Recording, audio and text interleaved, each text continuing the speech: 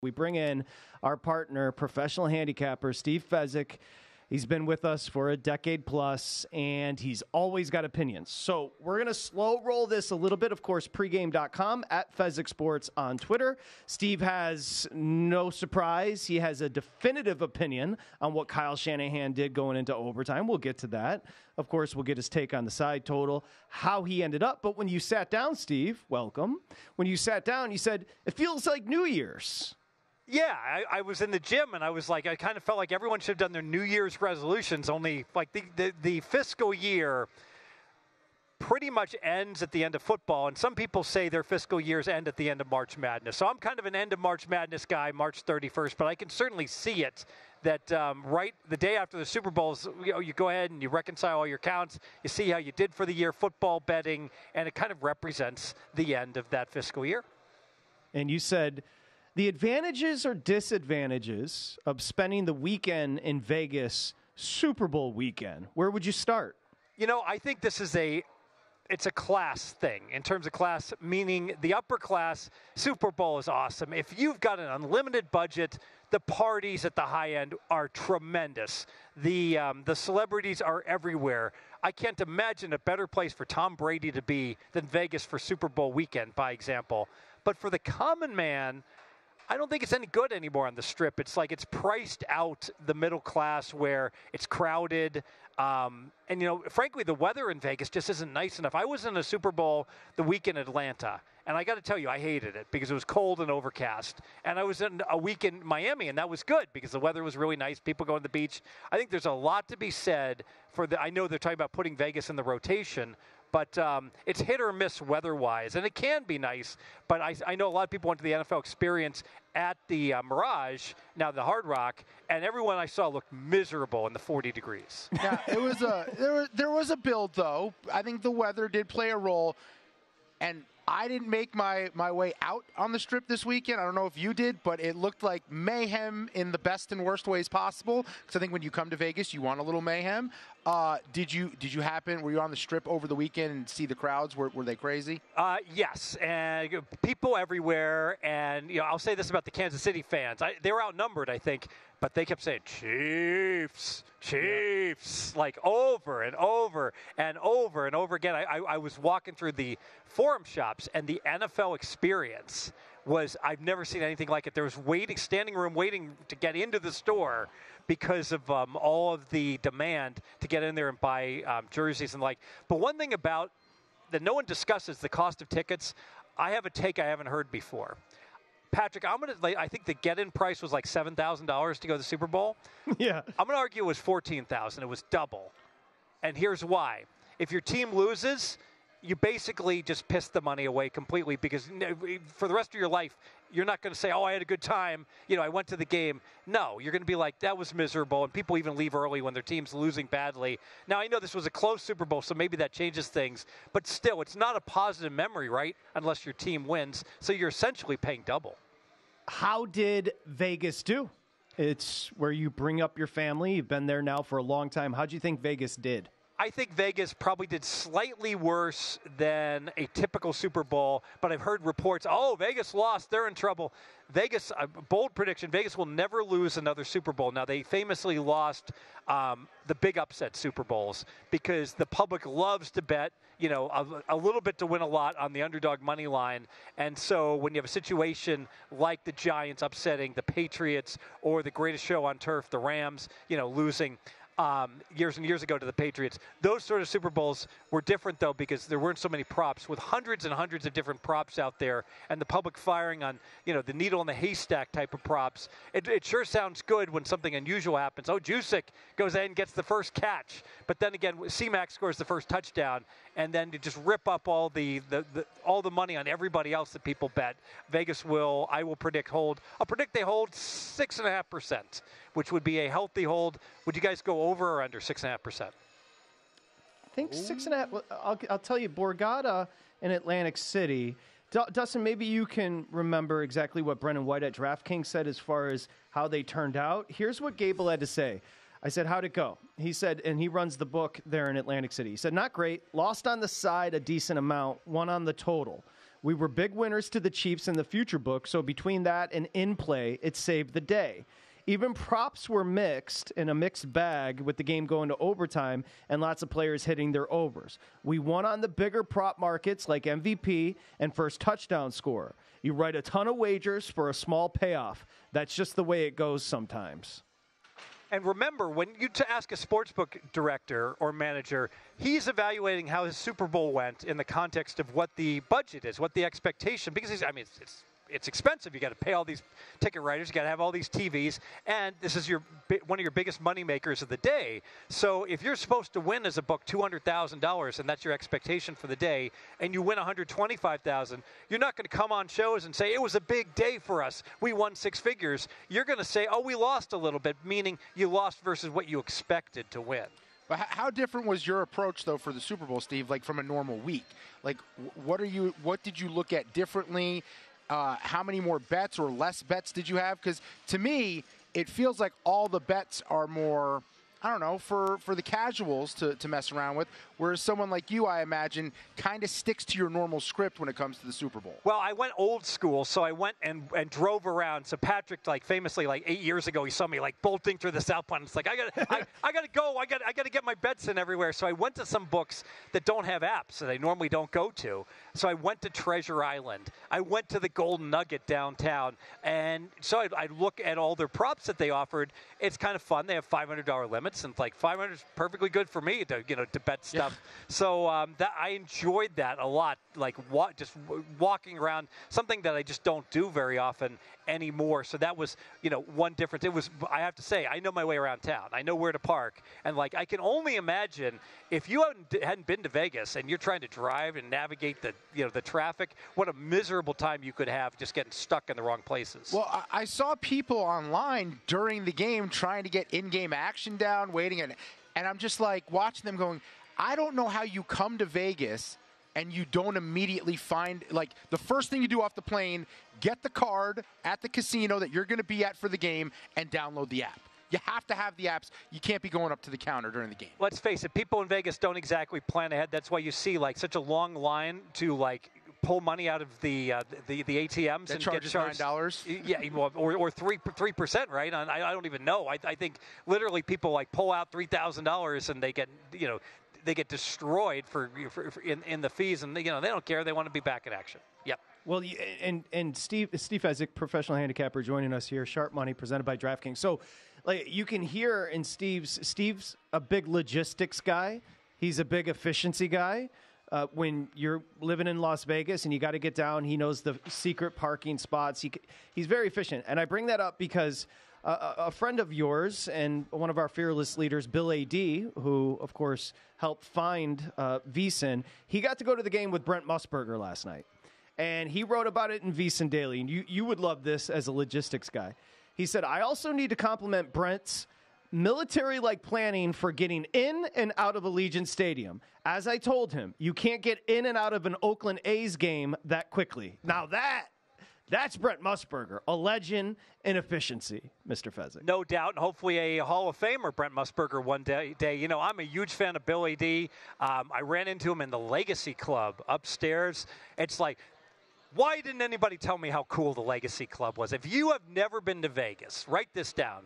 Circus Sports, Legacy Club, top floor. If you were a fan of the old Ghost Bar on the Strip or the Voodoo Lounge that was at the Palms or at the Rio, this is even better because it's not quite as much of a party scene. It's just so elegant and such a tremendous view downtown. And so Bill and I were talking there one night early in December for an hour. And I got to tell you, Patrick, that is bucket list stuff. If you said you can be at one place for 1 hour on the Strip, that would be it. Would you agree or disagree?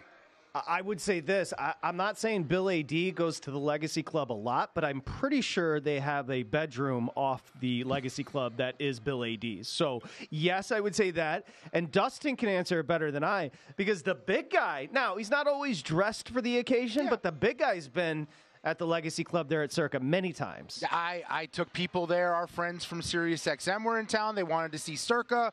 And I was like, hey, I'm going to show you something cool that not a lot of people really know how cool it is. We went up there. They couldn't believe it. Best bartenders in the whole town are at Legacy Club, like legit the best. Not just people who like got the license and showed up. And also like, you know, every date I've taken there has gone out with me again. There's something about having that great view, you know, and so just stare. Just stare. In your neck of the woods, Patrick, when I was in LA, I used to go in Santa Monica. There was a bar called Toppers that was located right on the sand, and they had like a happy hour like on the 9th floor. You could look out on the sunset, and it was just like my go-to spot. Give me, you know, average food and average drinks and a great view over anything else. And the Legacy Club has great drinks, you know, and that tremendous ambiance. So there's a lot to do and a lot to unpack. We'll get to some of the game management, overtime, take the ball, kick the ball. We'll get into all of that. But let's start here, just overview on the number, okay? So San Francisco, -1.5 closer at DraftKings, Steve. They closed 47. Yeah, I'd say the consensus would be -2, 46.5. You can fill me in if I'm wrong there. What do you have as far as the closer? Yeah, the closer on the total was 47. So, and there was 46.5 and 47.5. So how good is that? If you had a bunch of outs and you bet the total at post, you won. It's as simple as that. And it shows we talk about it all the time. It rarely is going to matter, but when it does land on the number, you absolutely have to have the better of it. Yes, as far as the sides, I would say Niners closed -1.75. I saw -1.5, and I saw -2. The game opened as high as for like -2.8 Niners. All the money on the Chiefs the first day, down to 1. Niners got as low as the Niners -1, and then some big six-figure bets on the Niners brought it up to like -2, where it basically stayed all week long until the day of the game. There was some big bets made on Kansas City +2. Patrick, I wanted to clarify. You introduced me, and you're very nice to do so as a professional handicapper, but even more so, I like to think of myself as a professional bettor. And the best way to quantify that, let's talk about the money line. Here's how a professional bettor bets. On the day of the game, I bet Kansas City +123. Boy, am I a genius. But I also bet San Fran -120. Boy, am I a dummy. All right? Why did I do that? Because it was a 3-cent scalp. It was actually available at different shops. Like the South Point went down to San Fran -120. So did DraftKings. But I was able to get, like I said, Kansas City above +120. Why not? Just earn in both directions. I preferred Kansas City a little bit, but I already had my Kansas City position. And this is the one time of the year I would argue if you have enough outs, we talk about the total, now we talk about the side, it's like you're really playing at no vig. Because if you shop enough, you could basically break even playing both sides and not be at any disadvantage, which is why it's staggering that the public manages to lose over 5% on this game. Obviously, a drunk monkey on roller skates is going to lose -4.5%, picking against -110 lines. But the public, trying to research and be informed, loses at a rate, a good 50% worse than that. So tremendous information. Go ahead, big guy. When you get to your positions there, how does that impact your mentality for in-game, especially when San Francisco goes up early and now you have the bet on Kansas City and now you could possibly get a better number? How do those positions impact your in-game strategy? So in-game, I can tell you I love San Francisco in the first quarter. I'm watching the game, and it's clear to me the Niners are not just the better team, the significantly better team, and I'm betting the Niners, -2.5, live wagering throughout the first half. And then the injuries start mounting. Greenlaw gets injured. And as it turns out, Debo gets banged up. Then Kittle doesn't look right. I think the injuries got the Niners. I pre-flop, I said I liked Kansas City. I actually think I had the wrong side, and I got on the right side because of the injuries. I don't think the Niners win. Also, I think that the Kansas City got lucky. They fumbled 5 times. They only lost one. San Fran fumbled twice. They lost both their fumbles. So I think things broke right for Kansas City, but then it goes back to Brady. Things typically broke right for Brady's teams, and now they broke right for Mahomes' teams. As a proposition bet, I wanted to ask you guys, I'm sorry, Patrick knows I jump around too much, and he's like, Steve, let's keep it. No, please. Give me an over-under on, obviously he's won 3. So how many more, we'll keep it simple, how many more Super Bowls will Patrick Mahomes win during his career? I think you have to set the number at 5.5. So 2.5 more. Yeah. I was think going to that's set the number I'd set. I would set 5.5, and I would take the over. Now, this is interesting because I think 5.5 is a bridge too far. And I was talking to my son about this. He's very smart. And I asked him, what's the chance Kansas City wins the Super Bowl next year? And he goes, well, Daddy, they've won the last 2 years, and they've won 3 of the last 6. He says, clearly 50% is the answer. A lot of people would say, but I think that's too high. I think it's probably only like a third. And the fascinating part of this is if you look in the futures odds, Kansas City's currently 7-1. 6.5 to 1. Okay, so I'll call it 7-1, no vig. So think about that. So that means if Kansas City, the double world champion, plays and it's 7-1 each and every year for the next 8 years, they're going to win once. And now Mahomes is going to be 36, and so assume that's going to be for the next 12 years. That would set the line to only 1.5. So I think 2. I would play under 2 and lay vig. In fact, Dinner, when I'm old and gray. Dinner says he plays, I'll take the under 2. It seems so ludicrous because he just won 2 in 2 years. It's hard to win a Super Bowl. I would agree. I would take, if they did set it at 5.5, I'd take the under. Yeah. I'd give him, I think 5 is the number. He's 28 years old. If they say, I would, maybe your number's better. You and Johnny, maybe 5 is the number. Is that what you would say? Well, Johnny would have said 8. But Johnny does not do this for a living. I would say if anyone wants to bet me this, I'll go under 5 minus 150. I'll take it. Over 5 plus 130. I'll take it. He's 28. He just won 3. All right, they don't win next year. He comes back at 30. At 30 years old, based on what Tom Brady and Aaron Rodgers are telling us, that means I have between like 7 and like 13 more chances at this with Patrick Mahomes. I'll take that. I'm glad you brought it up because Aaron Rodgers, what he's got 3, 4? 1. Oh, just 1. Very good quarterback. Hey, yeah, but he's the issue. He's not as good as Mahomes. Well, but so part of this. Go ahead, Patrick. No, please. Part of this is a self-fulfilling prophecy that you're almost like, well, he's won these championships. Like you look at Brady, like the Brady Seattle win. Oh, great defense played by Tom Brady on the goal line. It was fluky. I mean, they could have lost this game, right? Last week in VSiN Daily, Billy Walters, commonly known as the best sports bettor of all time in our little industry here.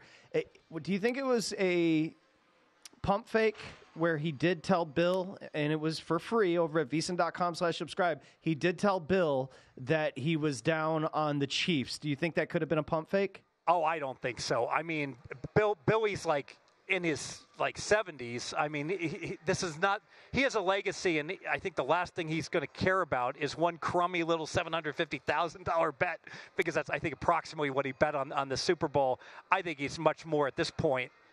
I think that's why he wrote his book and the like, that he's basically has a great story to tell. And by the way, if you haven't read that book, it is fascinating, especially the read of how quickly Billy went from broke to millionaire to broke to multimillionaire to broke to a big multimillionaire. A whole lot of swings, and basically it speaks volumes. You know what? If you don't want to be working for the man, take some risks in life, especially younger, and go for it. And go for it in an area that you love. Let's face it, Billy made a whole lot of money, if you haven't read the book, selling cars, just because he was a natural, really good salesperson. Do you believe the sharp people that run in your circles, do you think most sharp bettors were on the 49ers last night? No. I think was a clear split 50-50. The data geeks, the math geeks, like the Niners because of the body of work, and more of the artistic people said, hey, this is LeBron James in the playoffs. I don't care that he's 1-7 against the Atlanta Hawks during the regular season. He'll beat the Atlanta Hawks in the playoffs because Mahomes and Andy Reid, now they play the good plays. And we saw that, frankly, that 4th and 1. How often does Mahomes pick up that 4th and 1? 99.9% of the time. Yeah, and Billy Walters bets the Chiefs because of Mahomes. Patrick liked the Chiefs because of Mahomes. No. Let's be clear. I thought people crushing those that were taking the Chiefs and using Mahomes as a reason, I don't think that's good to bet shame that, because, Steve, I think it's very apparent the better defense was the Chiefs, the better kicker was with the Chiefs, and the better head coach was with the Chiefs. and it's interesting because they both made a really long field goal, but ultimately they wound up in overtime, and San Fran missed an extra point. And I get a kick, too, out of, media. It's a 3-hour game, right? And the media, writes a narrative in terms of why Kansas City won. This is going to really bug people. You know what? Oftentimes, I use Gil Alexander, the Plinko example. The puck goes, doot, doot, doot, doot. San Francisco wins. Oh, yeah, it bounces out. Kansas City wins. But I want to get your thoughts in the next segment about this, Steve, because if all this about Mahomes is true, like we believe that he is the greatest or at least the second greatest to ever do it, and quarterback is the single most important position to the line, how are they the underdogs? How? Yeah, we'll address it, yes. He's a very happily married man, but he was just giving Dustin and I, I was telling him everything is done through the apps these days. So people are so desensitized that when you meet somebody in person, you almost feel like a creepy person, but just saying hi to people, Dustin. That's true. So Steve was saying, listen, efficiency matters. Here's a couple of tips for you guys. Yeah, I think if you were, I get where you're coming from, where you're a creepy person if you approach someone, but I think I might actually be a creepy person. That's why I get the reactions I get. I don't think it has anything to do with the apps. Maybe the amount of appetizers I've eaten gives them a poor perception of me. Maybe that's the issue. Yeah, in production here during our break, I mentioned to Patrick, I think one of the best tips I could ever give all the men out there is that instead of saying you're an inch taller in your profile, say you're an inch shorter. So if you're 5'10", say you're 5'9". Now, some gals just won't even want to meet with you, but when they do meet with you and they see that you're actually taller than what you said you are, immediately your first meeting is likely to go better as opposed to, 6 foot? I don't think so. What's Rodrigo? There's this one artist, she has a song. Olivia Rodrigo? Rodrigo. She's bad idea, right? Bad idea, right? That is. Screw it. It's fine. You come for the sports betting content, you stay for the dating advice from Steve Fezzik. Now, we have mockingly called Kyle Shanahan King Kyle on the show, Steve, because Dustin and others have kind of bought into the trap. I feel he's overrated. I love the pre-snap candy. I love his offensive scheme, but there's a difference when it comes to game management. However, the overtime rules, now, I'm sure you heard that his team was not up to speed as far as what the overtime rules were. That's completely, I guess you would say, unforgivable from Kyle and his coaching staff for them not to know. However, you are on the other side. So for somebody like me, I say 10 out of 10 times, I'm kicking the ball off. I want to know what we have. I want to have the fourth down going into it, knowing exactly where I stand. You said the math doesn't bear that out going into overtime. Let me preface this. This is almost like it's complicated, all right? There's lots of things that are slam dunk. You got 4th and goal from the 1, you go for it. I don't care if you got the world's worst offense in the NFL. It's the second quarter. You always go for it, regardless of whether, even if you don't think you're going to make it. This is like two chess masters, like move 17 and a Dragon Sicilian Yugoslav attack where both sides are checkmating each other, and it's so high level. And then you've got like two children playing checkers, and they're coming over like, that dummy played the wrong move there. The bottom line is, absolutely, you like having the ball second, like in college football overtime. We like having the ball second. We know what we need second. Let the first guys go. If they screw up and they get nothing, now we know we win with the 3. If they get a 7, we need a 7. So it's a big edge to go second in college. Having said all that, and I agree with all that, it's a big edge to get the ball second in overtime. So Kyle should have deferred, right? Not so fast, my friend. There's also a big edge in a sudden death overtime to get the third possession. And how does the third possession happen? Well, there's 3 ways, but really only 2. The first way is you score a touchdown, you kick your extra point. I won't go into details. You have to kick. Your opponent scores a touchdown, and they're dumb enough to kick the extra point also. The problem with that is your opponent will be smart, and they'll go for 2 because they'll recognize, wait, if we kick the extra point, now it's sudden death overtime, and the other team's going to win like 60% of the time, so we'll just go for 2.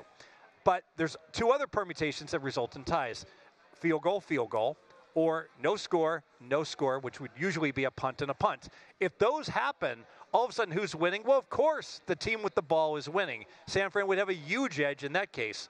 Now, if it doesn't go 3 possessions, then obviously San Francisco is at a disadvantage. So you can see where it's complex, it's complicated, and I certainly agree that the game script could be such that there would be times that I could see that it would be correct to defer. But all things being equal, I'm very confident if you churn the numbers, put it in a Monte Carlo simulation, spit it out 50,000 times, taking the ball in most cases will result in a slight edge. And so I believe, even though Shanahan's players don't know the rules, and that's on them too. How can you be a professional football player and not know what the rules are, even if your coaches don't teach you at all? I believe Shanahan made the right call with what he did. And further, I'll argue all these college football, if it's such a huge advantage to go second with the ball, then why the heck when in college football in the overtime do teams, you score a touchdown, Patrick, the ball, and now I score a touchdown. Why am I kicking my extra point? Because now I got to go on offense. They should always go for 2 and just win the game half the time unless they're like a 14-point favorite, and yet it seems like almost none of them do. Your thoughts?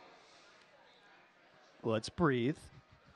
Did you get all that? See, I'm telling you, I've known him for so long. When you get into that beautiful mind, you kind of have to think faster to keep up. Dustin, your takeaway was Shanahan played it correctly from what Steve said because the third possession is a premium, correct? And yes, and my question about that third possession, as a bettor, if someone told you I'm placing this bet in anticipation of what's going to happen tomorrow, how would you feel about their strategy? Because that's what that feels like to me. Kyle Shanahan is saying, it's not about what I can control right now out of the gates this first possession. I'm actually playing for 2 possessions from now. Doesn't that feel like he's not focused on what really matters? No, I think he is focused. And I think but really the right way to say it is, I know I'm at a disadvantage. Somewhat in the first possession each, I'm at a somewhat of a disadvantage. And it's not even likely that we're going to get to a third possession. But should we get to a third possession, my edge is so overwhelmingly large that it offsets the disadvantage I'm going to have if we both get 1 possession. I might add, in terms of perfect information, the field goal is a pain in the neck for Kansas City. I know it's obvious that they can go ahead and go for it 4th and 1 from their own 28 because they have to score. Yeah. It becomes less obvious. What do I do when it's 4th and 5 and I'm on my opponent's 20? Now I don't know what I need because, all right, if I kick the field goal, I'm an underdog to win. But you know what? I'm an underdog to pick up 4th and 5 also. You can see the problem. Sure, and all that data, I think, makes a lot of sense in almost every scenario, Steve, except for this one. You're potentially giving Patrick Mahomes the ball and all the control with the ability to beat you in a situation where all you're playing for is to hold them out of the end zone, hopefully just giving up a field goal. But because of that, it allows them to move the ball down the field and pick up huge yards. But if Patrick Mahomes is God and he's so much better than my team, can I make the counter argument? Oh, my God, if I let him have the ball first and we split the possessions 1-on-1, I'm dead. Yes. He only needs 3 points. That's fair. I'm done. That's totally fair. You let him do it, he scores, then you have to score, and now he's in the position that is completely fair. So how much do you put? Would you at least admit there's some subjectivity here? Absolutely. You could hear the other side of the argument, the feel for the game, the flow of the game. You even as a numbers person, you would say there is an argument to the other. And there are game scripts where I think it is correct to defer. And like I said, this is an example. This is what's wrong with our country. Everyone is like, I either like can't purchase a handgun or I should be able to own 3 bazookas. Somewhat, probably some compromise is needed. And in a situation like this where it's ultra complicated, it's just clear cut.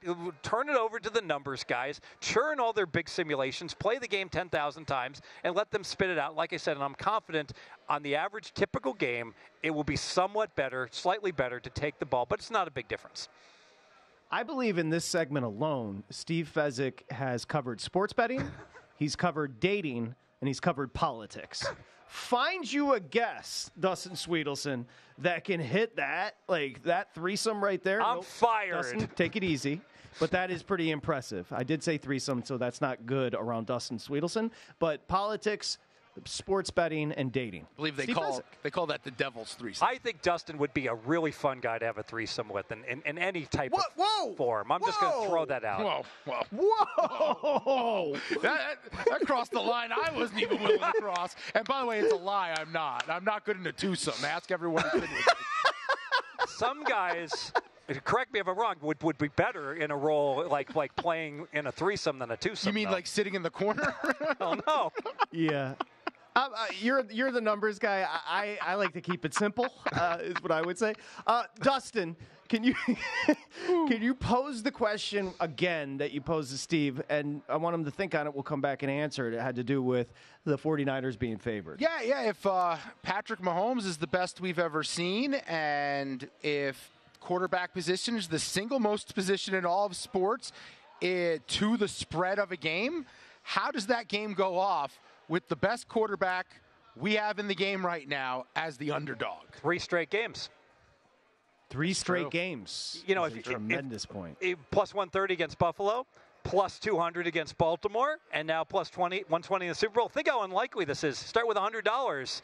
Play God at quarterback 3 straight times. You got $1,500. It'll never happen again.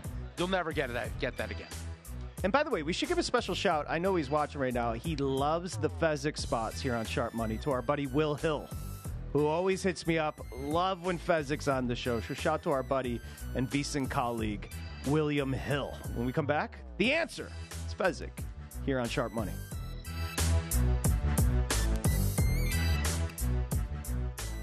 Looking for the ultimate sports betting podcasts? VSiN has got you covered. With a wide range of podcasts covering every major sport, we're here to help you make smarter bets every season. Dive into the numbers with market insights and uncover hidden opportunities. And join Gil Alexander on Beating the Book as he previews the biggest betting events with industry experts. Find all of these amazing podcasts and more at VSiN.com or your favorite podcast platform. Get ahead of the game with VSiN, the sports betting network. Nobody gets more betting tips and plays than VSiN Pro subscribers. VSiN's hosts and guests are professional bettors, and now keeping up with their advice is easier than ever. With pro tips, VSiN experts give their best insight on air and online every show. And only VSiN Pro subscribers get them live and can check out our running list on VSiN.com anytime. Check out the pro tips section of VSiN.com and get the best of VSiN in one easy stop. VSiN, the sports betting network.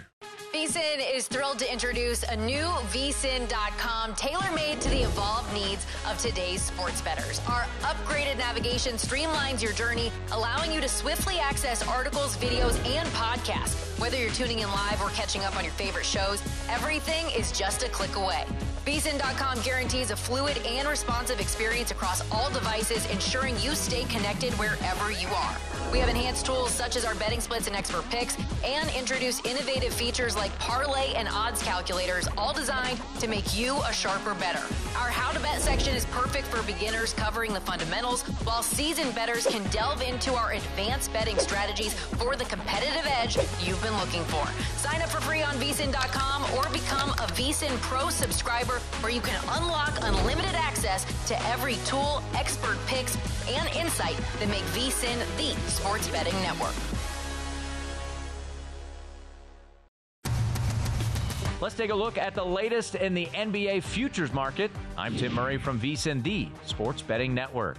The Boston Celtics remain the favorite to hoist the Larry O'Brien Trophy as they sit at plus 320, currently first in the Atlantic Division. Jason Tatum leading the way, 27 points per game, 8.4 rebounds per game. Last year's champs, the Denver Nuggets, plus 450. Nikola Jokic doing his thing yet again, the MVP favorite. 26.3 points per game, 12.2 rebounds, and 9 assists. The Milwaukee Bucks, now with Doc Rivers on the bench, they sit at plus 475. The Los Angeles Clippers, who have been surging as of late, currently first in the Pacific Division, they sit at 9-1 to win it all. The Philadelphia 76ers are 11-1, currently third in the Atlantic Division. And the Phoenix Suns, with the big three of Kevin Durant and Devin Booker and Bradley Beal, sit at 13-1 to win it all. If you think about betting football 24/7, then the Lombardi Line on VSiN is the show for you. 7 days a week, you can watch and listen to the Lombardi Line with former NFL executive Michael Lombardi. He gives his honest opinions on every matchup, betting line, and coaching decision to help you bet the NFL. Catch the show weekdays at 1 p.m. Eastern and on weekends at 10 a.m. Eastern, getting you ready for kickoff. The Lombardi Line, 7 days a week, right here on VSiN, the sports betting network. Elevate your sports betting game with VSiN's exclusive betting splits. Stay ahead with real-time market trends and track bet percentages on any matchup. Then uncover the edge by comparing them to the amount of bets placed to find out where the sharp money is headed. Upgrade to VSiN Pro to access betting splits, live odds, line moves, power ratings, and in-depth game analysis. Go to VSiN.com/subscribe to join VSiN, the sports betting network.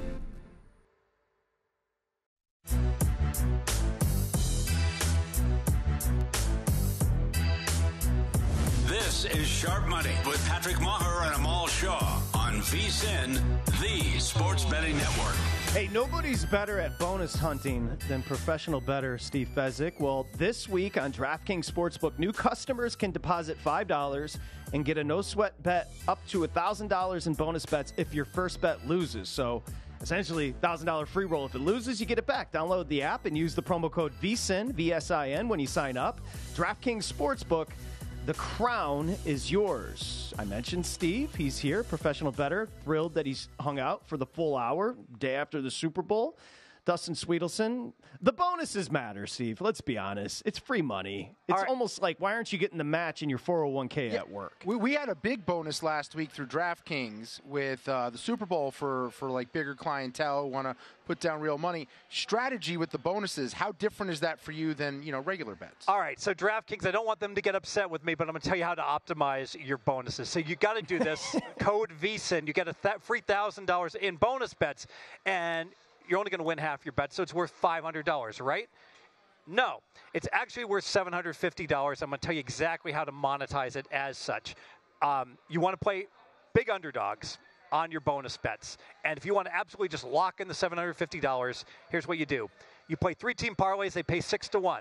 So you take team A is playing B, C is playing D, E is playing F. You play all 8 combinations of the 3-team parlays. So you play team A, B, and C to all win. Then you play team A, B, D. You cover all 8 permutations. You bet $125 on each and every outcome. All right? I know this is complicated. You can work it out at home. There's 8 combinations. One of them will win, 7 will lose. The one that wins, you're going to wager $125, and boom, that's going to pay 6-1, $750 in your account. And so $750 is bigger than $500. So you just turned your 50 cents on the dollar bonus into a 75 cents on the dollar bonus. Now, everybody, deep breath. Let it sink in. That is how you take advantage of a bonus from a professional bettor, Steve Fezzik. Dustin, your question. Yeah, so when we look back at the Super Bowl, Steve, we had Patrick Mahomes going off as an underdog, yet all we're told time and time again in this industry is quarterback is the most important position when it comes to the spread. How does that happen? Because Patrick Mahomes is worth like 9 points to the point spread by having him out there instead of the backup quarterback. And San Fran, Purdy is like 1.5 points better than an average quarterback. So he's, I should have said Mahomes is worth like 5.5 points better than an average. So they have a 4-point advantage at quarterback. But if you look at the rest of the team, the Niners, I think you could easily make the case, had a 6-point advantage for the rest of the players. And frankly, I really think the reason the Niners lost is Kittle got hurt, Debo got banged up, and Greenlaw got hurt. I think the Niners would have won the game if that had not happened. You can't be sure, but it sure feels like this was either team's game, and then it was just a war of attrition. Too many injuries for the Niners. How'd you turn out?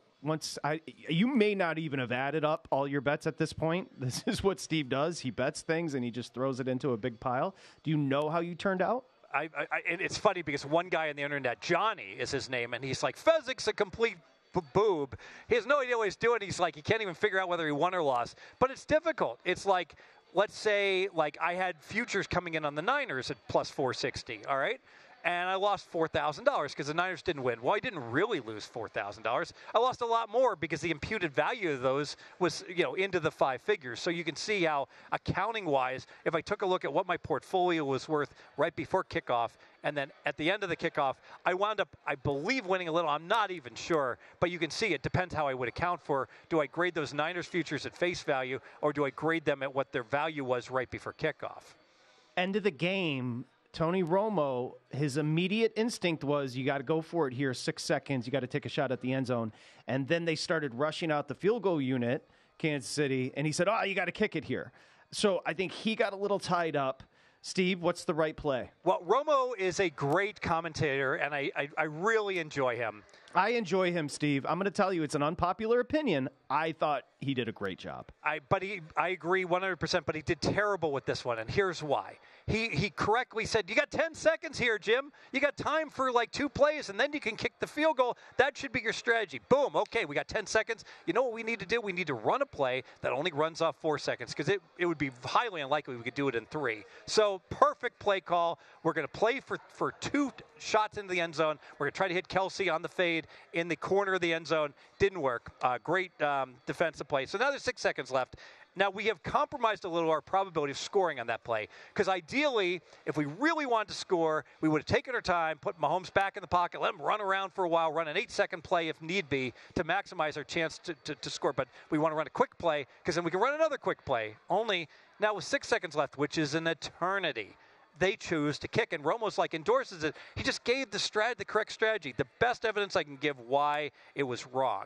If you bet the Niners on the money line, and there's 6 seconds left, you're like, please, God, kick the field goal. Don't go for it here. Don't have Patrick Mahomes, the greatest quarterback of all time. And people are like, well, it could have been a bad snap. You know, okay, could have fumbled the snap and turned the ball over. Well, that can happen in overtime also. The bottom line is your chance of scoring is higher than your chance of screwing up and letting the 6 seconds run off the clock. So you run another play like you did with Kelsey. Now the Sharps can say, well, the Niners can play an ultra-prevent defense where they're just mugging all the receivers at the line of scrimmage and flags can fly, and that's half the distance, and then they got to kick the field goal anyways. And I would agree that it makes harder to score because of that. But then you get a free roll. You see a penalty flag early, and then you can throw it up for grabs. There's a lot going on. They should have gone. They absolutely should have gone for it. I don't know what Romo was thinking, correctly saying you have time for 2 shots to the end zone, and then saying you got to kick it here with 6 seconds left.